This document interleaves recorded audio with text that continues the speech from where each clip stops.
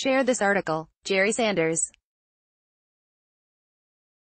Courtesy San Diego Regional Chamber of Commerce. The president and CEO to the San Diego Regional Chamber of Commerce will attend the inauguration of Mexican President Andrés Manuel López Obrador this weekend in Mexico City.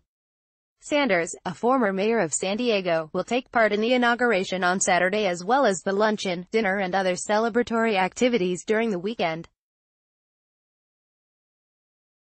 Trip comes as the chamber has expressed concerns about closing the border due to the migrant caravan in Tijuana. The San Isidro Port of Entry, the busiest land port in the Western Hemisphere, was closed for more than 5 hours on Sunday after a group of migrants rushed the border. The closure cost businesses in the area over $5 million.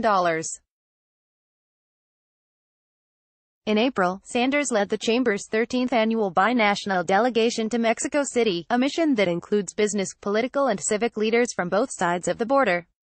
Chamber CEO to attend inauguration of new Mexican president was last modified, in November 29, 2018 by Chris Genuine. Greater than subscribe to Times of San Diego's free daily email newsletter. Click or follow us.